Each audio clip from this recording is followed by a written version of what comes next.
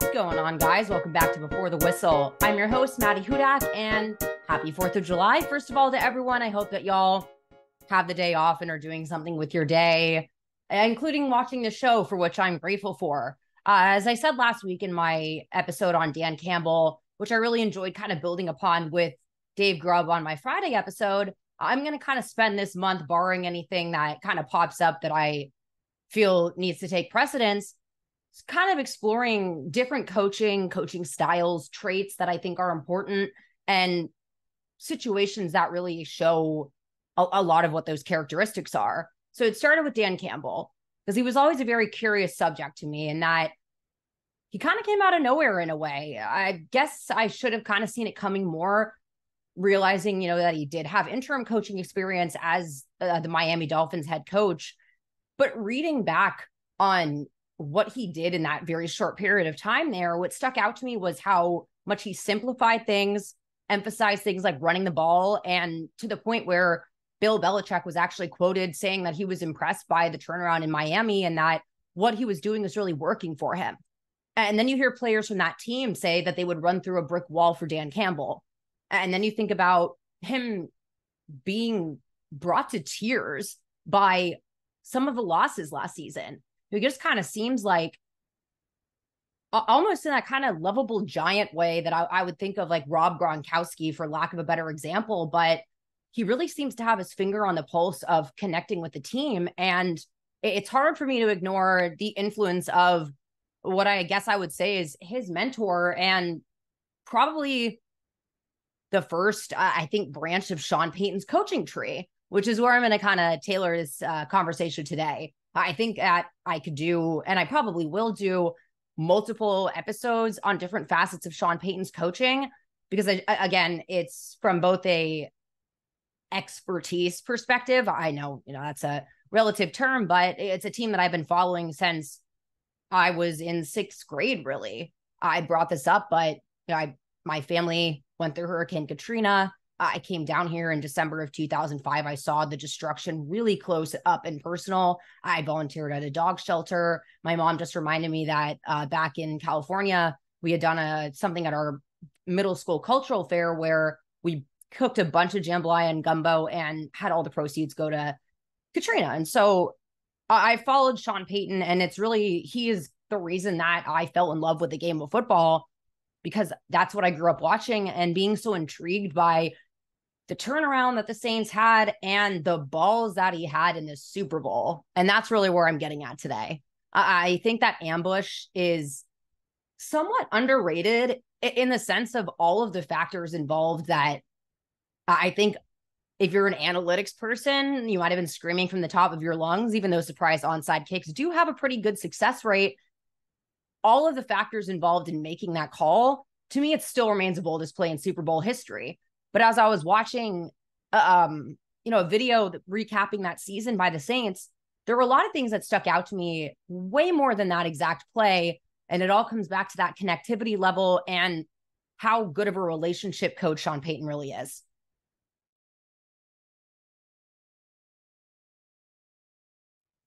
And when we talk about coaching trees, there are a couple that just stick out to me on the top of my head. Really, it's the 3 Bills: Bill Walsh, Bill Parcells, and Bill Belichick, mainly as a foil to those two, because just his coaching tree objectively has been not good outside of Brian Flores. And if I'm forgetting anyone else, but as I talked about with Dave on my episode Friday, I think a lot of people are trying to be Bill Belichick, and no one's going to be Bill Belichick. I mean, this is a guy that when he was 11 years old, bartered his homework with his dad, that if he finished it on time or early, he could watch film with him at 11. I mean, you're never going to make up for that. But it just speaks to the idea of being yourself. And I think that rings true in every industry and any facet of life, including, all the roles that I do. If I came on here and was some hot take person or pretended to be some offensive guru when I'm a defense person, I'm getting there. But again, it's just trying to be something that you're not. It never works out.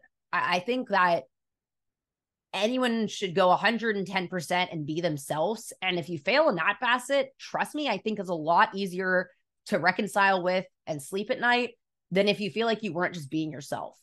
And I feel like Dan Campbell is nothing but himself. And so is Sean Payton. And I think that's really one of the primary influences that Sean Payton had on Dan Campbell, because, and I brought up those 3 coaching trees. Bill Parcells is that coaching tree for now Sean Payton and Dan Campbell, both of them considering Parcells to be a mentor. But Dan Campbell was also a player on the Giants when Sean Payton was an offensive coordinator and got his play calling duties revoked. And I saw quotes from Campbell as a player back in 2002 saying that he didn't necessarily agree with that call and that it wasn't Sean's fault. And then he, hires him 17 years later.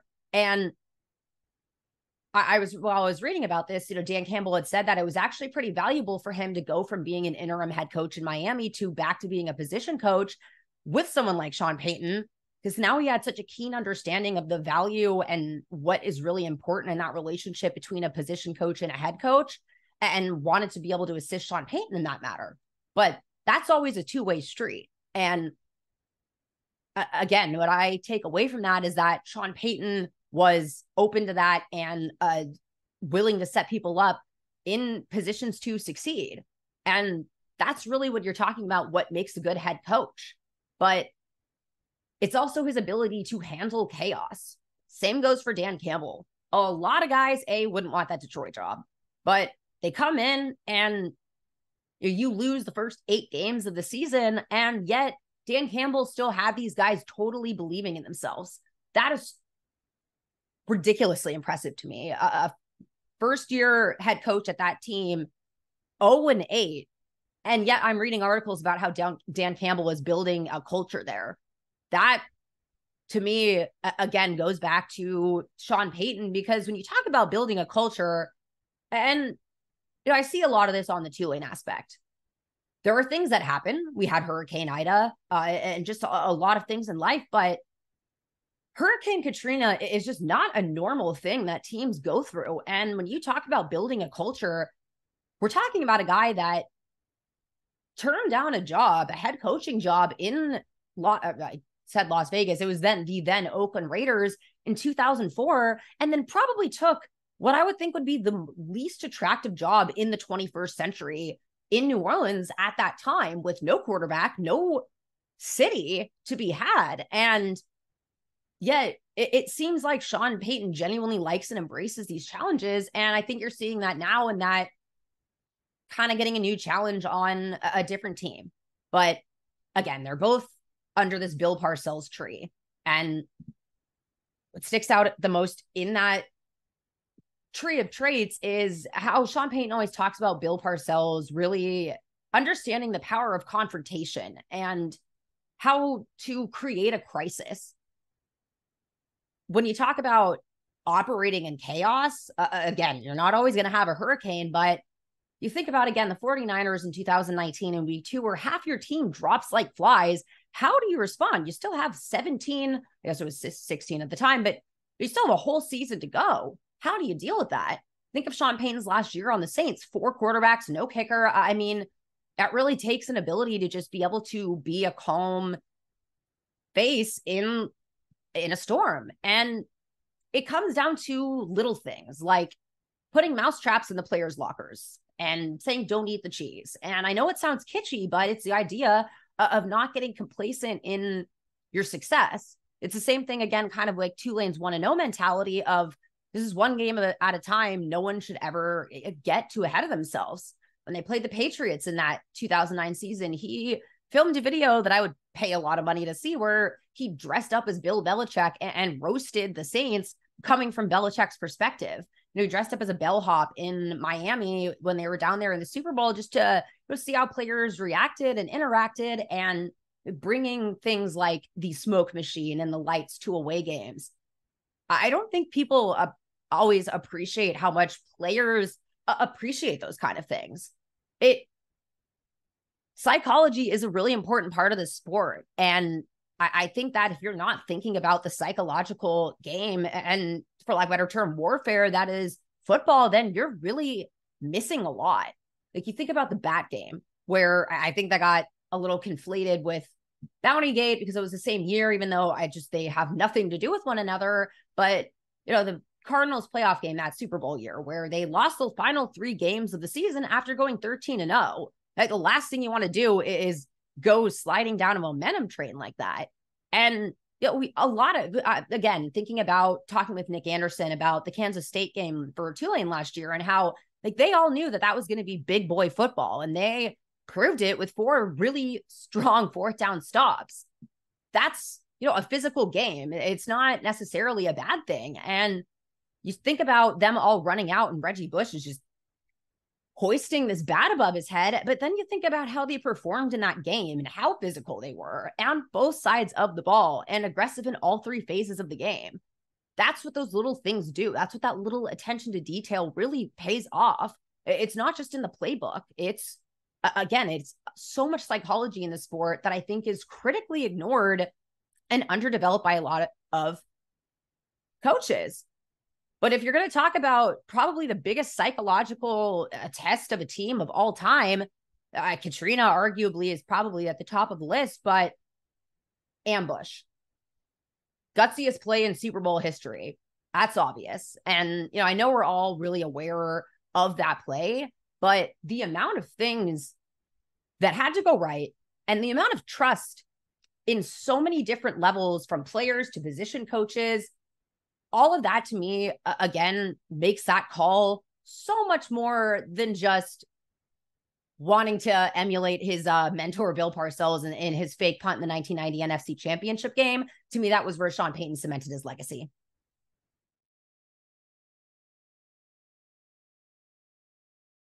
Let's talk about ambush. The definition of the word is a surprise attack by people lying in wait in a concealed position. And quite frankly, I don't think that there's a more apt term to describe really the New Orleans Saints as a whole, the entirety of that season, despite going 13-3. They were really a team that no one saw coming, and maybe they should have. Kind of reminds me of Tulane in a way, just in that I think that they were a better team than what they showed on the field, and that was kind of what it looked like in the 2008 season.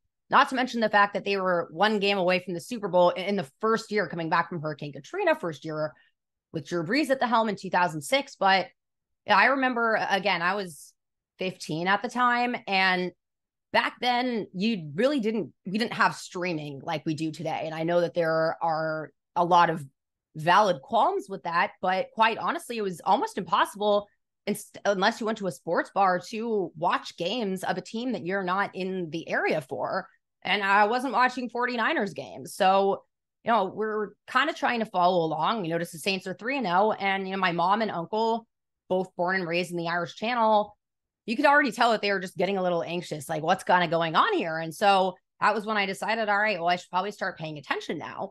And again, I wrote an article on this when Sean Payton retired, and I'll get to that at the end of this. But, I talk about kind of my experience leading up to the Super Bowl that I ultimately watched in New Orleans, but I will never forget the memory of ambush. I think we can all agree, New Orleans Saints fans, that the first half of that game, everyone kind of had the feeling of, we're just kind of happy to be here because it's Peyton Manning. And for a long time, Saints fans that are used to just being cynical about their team, it was kind of, okay, well, this is the same old song. We know how this goes, but just kind of resigning. And again, weird parallels, but it was sort of how I felt. I think I was a little more optimistic because, again, I know the team a lot better. But, when Tulane was playing Caleb Williams and just could not get a stop on him, that's kind of what the feeling was with Peyton Manning. And attention to detail to me and aggressiveness, that and player connectivity are probably my core 3 of coaching traits. And attention to detail to me really pays off the most in special teams. There are teams that I believe USC didn't have a special teams coordinator. And then you think about the player fumbling at the 1-yard line and ultimately leading to that game changing safety. That just goes to show you how much special teams matters. When you think about the one loss that Tulane had that season, it was a 3-point loss where they blocked a punt, they blocked a field goal, and they missed a field goal. So that's 6 points easy. And that's just how football goes a lot of the time. But all three phases of the game really have to pay off. But how do you get an edge when you're going against one of the greatest quarterbacks of all time? I guess you could have said the same thing about facing Drew Brees, but unfortunately, a lot of the time you have to make it to the big boy stage. MVP discussion, criminally snuffed of aside, winning Super Bowl MVP, I think, put Drew Brees on the map, as did that performance, but they all knew what they were up against, and they both had very, very strong defense. And so what's that edge come from? It comes from special teams. And there's aggressiveness to be had in a lot of different ways. Going for it on fourth down, it's tied up in analytics, which I'm still kind of trying to figure out, to be honest with you. It has a lot more to do with film tendencies than I think just numbers in general, but there is kind of a system to the probability of certain things working out. And 1 yard can make a call go one way or the other. But we see, I think, analytics and the risk of them when things don't go well. Like you think of Brandon Staley and the Chargers and how he really has kind of leaned in that aggressiveness using analytics. And then you think of Mike Tomlin, who just says, like, I don't care about analytics. I have a gut feeling. I think we can get this fourth down. I tend to be more with Mike Tomlin on that one. But in that game too, the Saints, I think, went for it on fourth down, didn't get it, and didn't have those 3 points on the board. But then they kind of got not so much a break, but that game kind of felt like it should have been more than 10-6 at halftime. But having that last second field goal, which not last second field goal, but to have a second one in that first half, not to mention Garrett Hartley, again, special team speaking, kicking 2 40-plus yard field goals. He was the second player in Super Bowl history to do that successfully in one game. And the Colts took their foot off the gas pedal a little bit. They had an opportunity to get into their 2-minute offense, and they decided to run the ball on third down and didn't get it. And saying that they were going to go into their 2-minute offense afterwards, you're not always going to get that chance. And that's really, I think, what was more on the Saints' mind, knowing that they were the underdogs. And when you're the underdogs, I think you're always kind of trying to look for getting that scrappy edge. But there's so much about that play that sticks out to me. It's the guts of making that call to kick off the second half of the Super Bowl. Because if that goes wrong, now you've given Peyton Manning really good field position, and you at that point are really playing to win stupid prizes with momentum.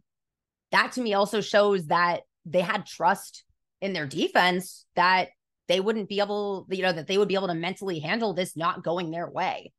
But the meticulous attention to detail, again, comes into the fact that they made sure that they were doing it the right direction, to go with the wind, to make sure that it was on the side of the Saints, and that it was congruent with what they had seen in the Colts formation that led them to make this play, with the two guys on the left kind of bailing early to their blocks.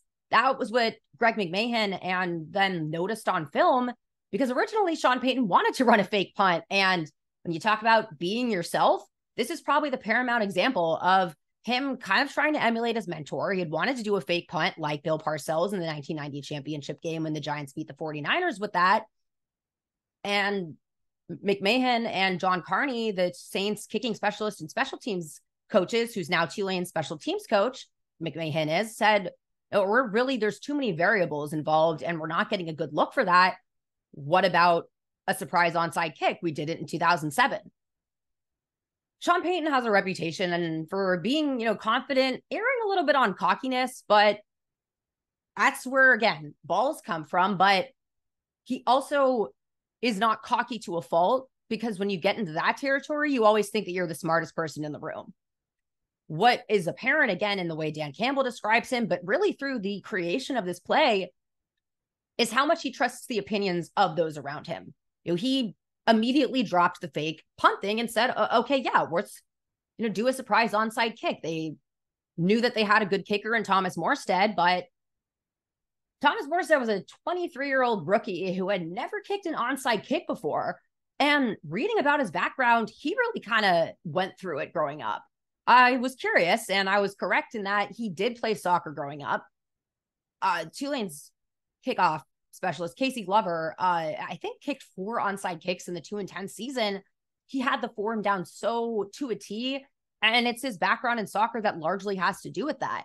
He actually stopped playing football because he got hurt, played soccer again, and then didn't make the team his senior year. And his mom encouraged him to try out again for the football team. Then he ends up at SMU and really just goes on to have a really strong career.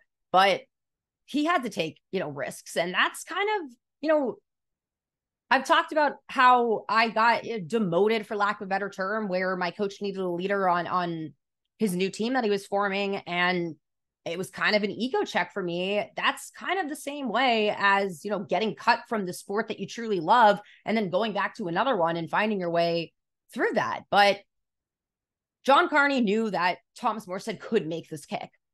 And I think a lot of guys crumble in that situation. I think a lot of guys crumble when they're Garrett Hartley the game prior, where, his kick sent them to the Super Bowl. And Sean just comes over to him and puts it really simple. You belong here. And now just hit the floor to effing Lee. It does not need to be this really deep thing.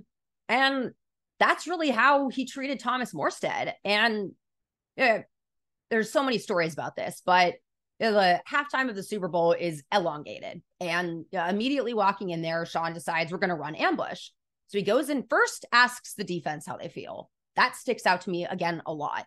Because again, he knew that that's putting that on them to give Peyton Manning potentially half the field, a field position, and getting their kind of approval. Let's do this kind of thing. Like, they were all so hyped up for it.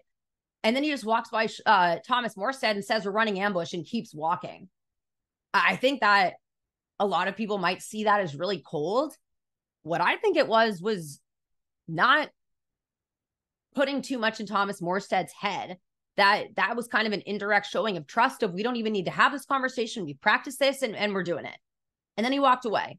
And Thomas Morstead has said initially was kind of mad that Sean Payton told him it that early, but he's grateful for it in the end because it kind of gave him time to settle down. And again, I think the psychology of the game is so critically underrated.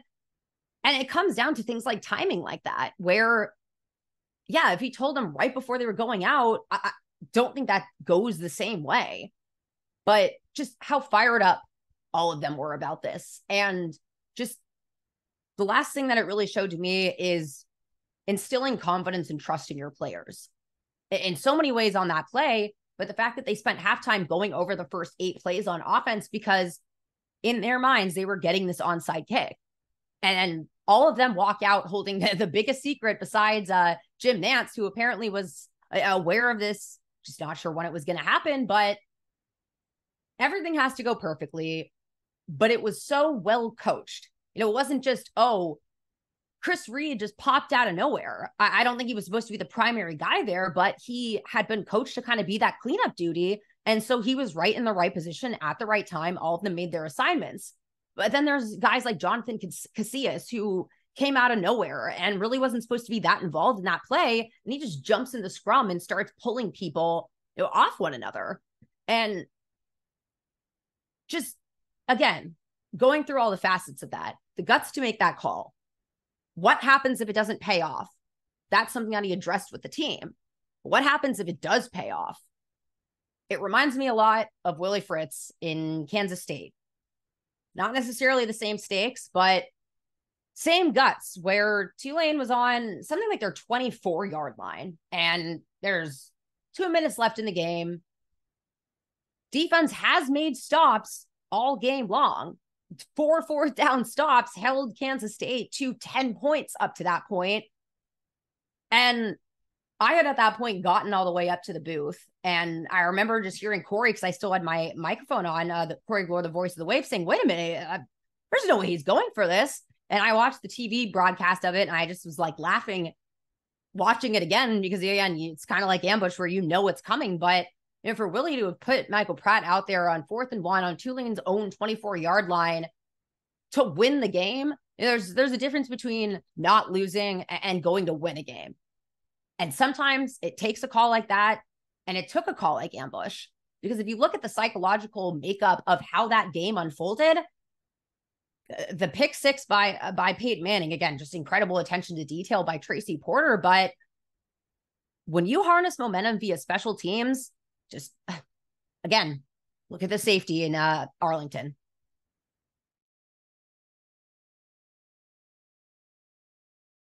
To me, Ambush is just a microcosm of, I think, really what makes Sean Payton great is everything that is illustrated through that call. Again, the aggressiveness, the guts to make it, the balls to even think to do that as a fourth year new head coach, first time in the Super Bowl, both for yourself and the franchise.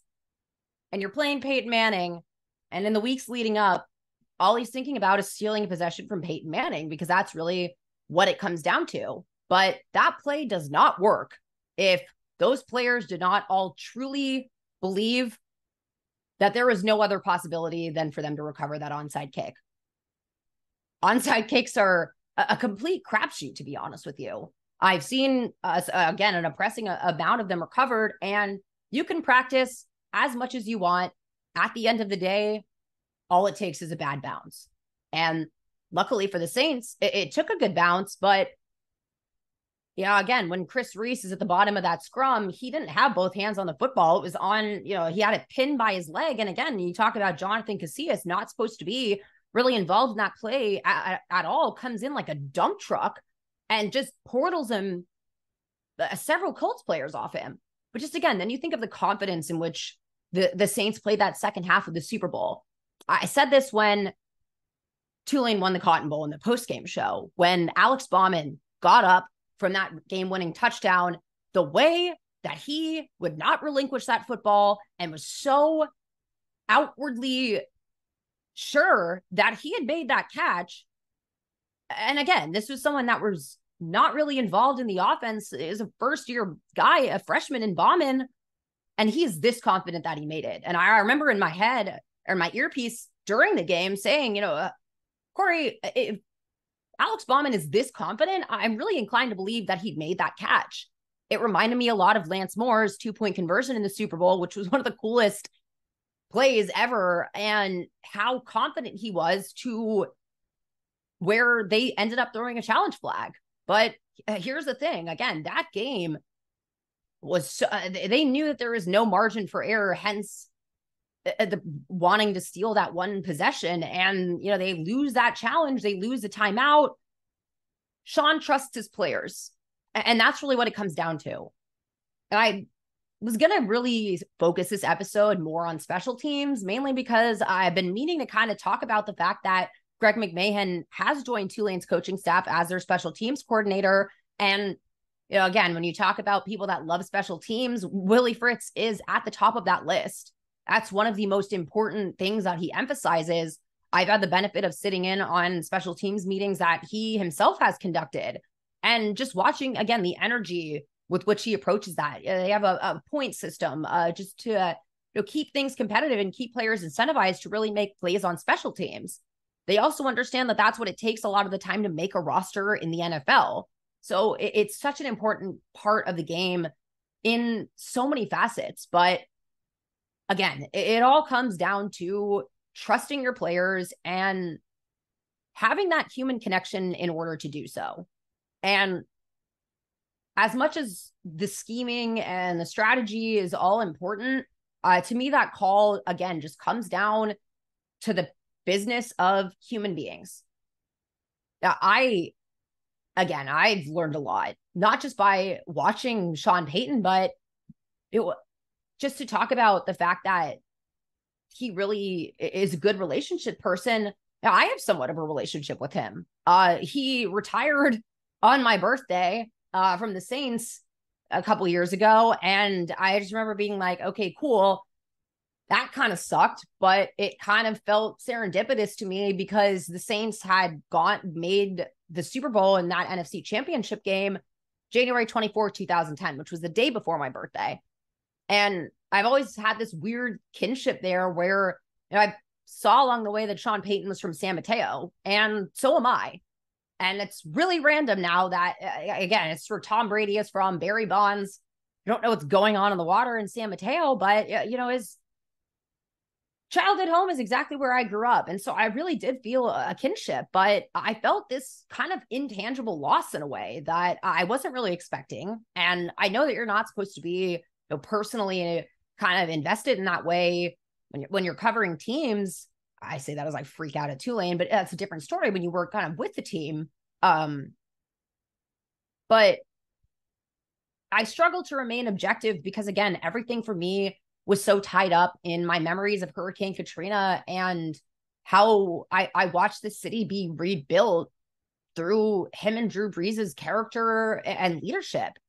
And I wrote at that point kind of this really personal diary style, if you will, article where, I was listening to his retirement press conference. And I will say there's a part of me that was really grateful that I had the chance to do that on my birthday.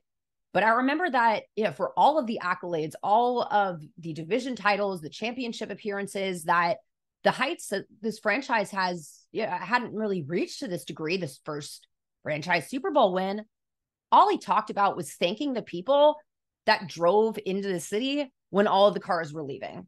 It all comes back to Hurricane Katrina. And it's personal in New Orleans in a way that it just really, and, in this thing that I watched, Reggie Bush said this, I completely agree, where I hope this never happens again, because that means that a city has to go through this. But, I felt moved by it. And I didn't feel like an article, again, talking about his coaching prowess from an X's and O standpoint really did his career any justice, at least from, again, what I took away from it. And then I just decided to DM it to him on Twitter. And I said, hi, Sean. I've been covering the team for the last 3 seasons. I wrote this on your retirement, something to the effect of, if you end up reading this, I hope you enjoy it. And, he sent me back a very personal message that touched him. And, he personally invited me then to his retirement dinner here. And that, to me, I think deserves a lot of attention, that whole thing as a whole. I don't know how many times a head coach has retired or left a team and taken the entire media group out to a very nice long dinner where, we were there for hours, drinks are flowing, stories are being told. It was probably one of the coolest things that I ever did. And it was really a moment of like, what am I doing here kind of thing. But all of the other people there, they're telling stories from 10 years ago. And I'm just sitting there thinking like, again, like, how am I at this table? And that, to me, again, goes to the character of Sean Payton, to read something, appreciate it, and, show me that it meant something by allowing me to have that seat at the table. That's something I'll always take with me. And there have been times where, again, I'm working on the scouting academy and I've reached out to him to ask him a question or two about safeties. Is this something that I'm seeing that's an instinct? What is really kind of the distinguishing factors that you look for in a defensive tackle versus a defensive end? And he's answered all of my questions. I reached out about Greg McMahon, and he said he's a great players coach, passionate guy. But again, there's zero incentive for him to be answering any of my questions. He is an NFL head coach, and I, not in a bad way, but it's like, I'm just a girl down in New Orleans covering a lot of football teams. But that, to me, has kind of just been something that I keep to myself, because it's not like, oh, it's so cool, I talked to Sean Payton, but it's something that I think, again, just speaks to the business of people and how much that really makes a difference. And it comes down to things like how you treat the media and how you treat the people around you. In his retirement speech, he said, I think about how I would want my parents to remember me today. When someone's talking like that in their retirement speech, to me, that just really was the greatest argument of X's and O's are not the end all be all at the end of the day in this beautiful game of football.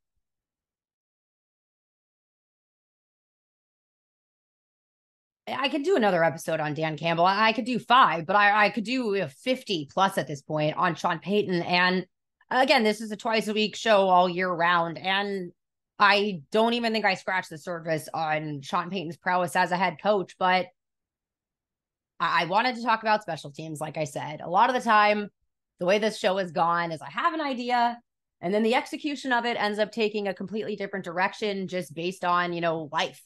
And as again, I was researching Ambush, decided to watch this kind of video of that story of the Saints season. And it just stuck out to me that the whole conversation was about how much the players all fought for each other, how much they saw greatness in one another, and that it was this brotherhood, that it went past the game of football. And everyone in that room knew what they could do. And there's something on there where really early in the season, I don't remember what it was, but someone had said before the season started, we're going to the Super Bowl this year. And everyone was like, yeah, actually, I believe you. And to me, I was like, that it weirdly paralleled the conference championship confidence that I saw in Tulane. But just as I'm watching this special, it's on Ambush and there's a segment dedicated to it. But the whole thing about that team was really how much it went beyond the lines of a football field and how much it truly was a brotherhood, love, and seeing greatness as the sum of parts rather than individual accolades. And that's the ultimate team character that you could ask for. And that's, to me, what wins you Super Bowls more than offensive gurus. And you could call Sean Payton one, absolutely. You should call Sean Payton one. But to me, it's his people skills, his mental toughness, and guts that thus far I have yet to see someone kind of outdo on that type of stage in that type of moment.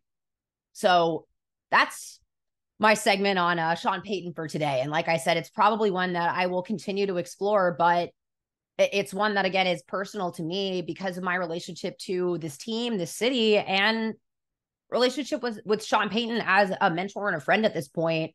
And that, to me, again, is really what I wanted to highlight on today's episode. So I'm off to go boating for the 4th of July. I hope that everyone, again, is enjoying their holiday. And if you're in New Orleans, please wear sunscreen and drink water, as we are still living through this excessive heat warning. I will be back on Friday with a guest, and I appreciate you guys all for joining me on this ride. Again, hitting the milestone of 3,000 downloads is just nuts for me to conceptualize. So y'all are the best, and I will see you on Friday.